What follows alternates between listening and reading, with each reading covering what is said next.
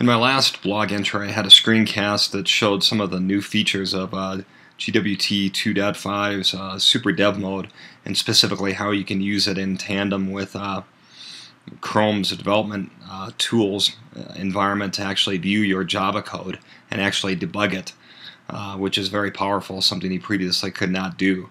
For those of you who've used in the past GWT in tandem with Google App Engine or GAE, you probably experienced some of the frustrations and long development times that it seems to entail when you make changes to your code and then seeing that reflected accordingly in Google App Engine, Google App Engine's local development environment. But with new SuperDevMode, it really simplifies the whole code, debug test cycle rather significantly, in my opinion, and I'm just going to demonstrate that very briefly today. In the last blog entry, I didn't have Maven set up to use with 2.5 GWT. This time, however, I do. I'm not going to really go into the setup of that outside of just pointing out that here, for instance, in my POM, I've got the new candidate release version specified for 2.5, and then within my GWT Maven plugin, I've updated that accordingly to the same version, and that's really all I had to do to migrate an existing project over to 2.5, in addition to the changes I talked about last time in the GWT XML file. But what I'm going to show is just a very simple, hello world type page here, just to keep things super simple. So when I actually run this, that's all it's going to show, and what I plan to do is then go in, make a change, we'll call it Hi World, and then actually see that reflected in the Google App Engine's local development environment without having to restart Google App Engine or anything like that. So the first thing we actually are going to do as part of the new Maven plugin is actually some new Maven tasks that you can run, and let me demonstrate what that is to initiate the Google code server, I should say. So the first thing we're going to do is start the code server, and this is new with the Maven 2.5 plugin. So it's a mvn gwt :run-code server, and this is going to run the code server in the background, similar to what we talked about in the last blog entry, and it's there basically looking and compiling the Java side JavaScript code, in real time. So it replaces the previous GWT development environment. So we're going to go ahead and run this, and both of these things are run in the same project environment. So in one window I'm running the code server, and as you see, when that gets started up, it'll show you that. And again, please watch the previous blog entry for how to set it up correctly. So we'll wait here a moment while this gets, I should have set it to offline, but oh well. It's actually going through now and compiling. I've got two modules in this particular application that it's going to go through and compile.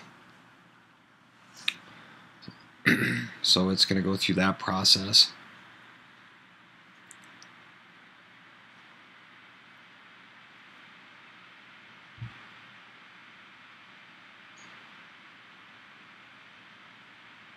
Okay, so we've started it here, and in this case I've got two different modules, GWT modules.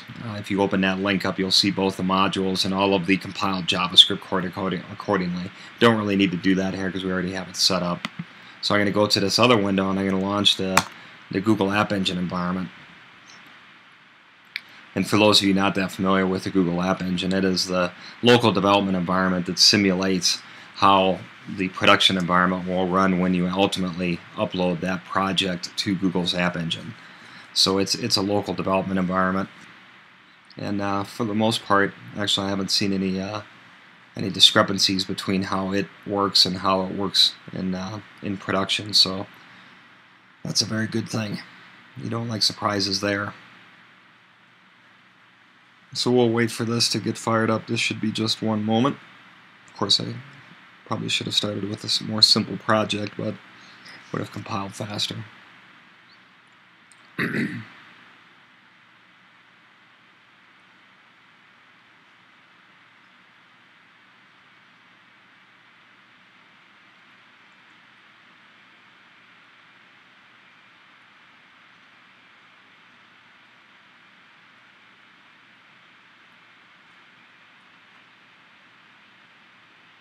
The nice thing is once we do this, we won't have to restart Google App Engine to see any of our changes reflected, which is the really powerful feature of this. Okay, so we've got it up and running here under localhost. I'm going to flip over to Chrome real quickly here, and we can run this. Find where Chrome is right here. So what we'll do is we'll go ahead and actually run this here. And if I go under here, under my dev mode, and my previous blog entry talked about setting this up, but basically if I click on that, I can recompile that particular Java side JavaScript. And if we look back over at the window, we could see over here, we didn't see the activity, but it went through and the code server performed a recompile of that particular page's JavaScript.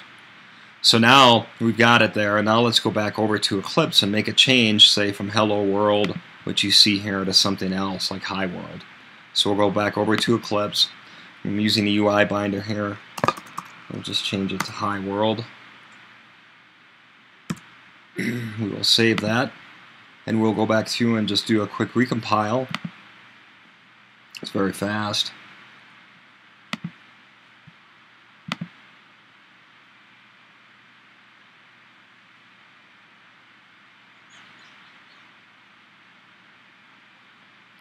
Well, maybe not fast, of course, when we're waiting, but voila, you could see the change. And now talking specifically about the other feature I demonstrated last time, if you go to your JavaScript developer tools, you can then see the if you click there, you can then see the actual Java code that's responsible. I've got quite a bit of different Java code here that's unrelated to this, but you can see all of the Java that's responsible for rendering it into JavaScript. So that's today's presentation, just a short one. Hopefully you enjoyed it, and I'll be adding an additional one shortly. Thanks.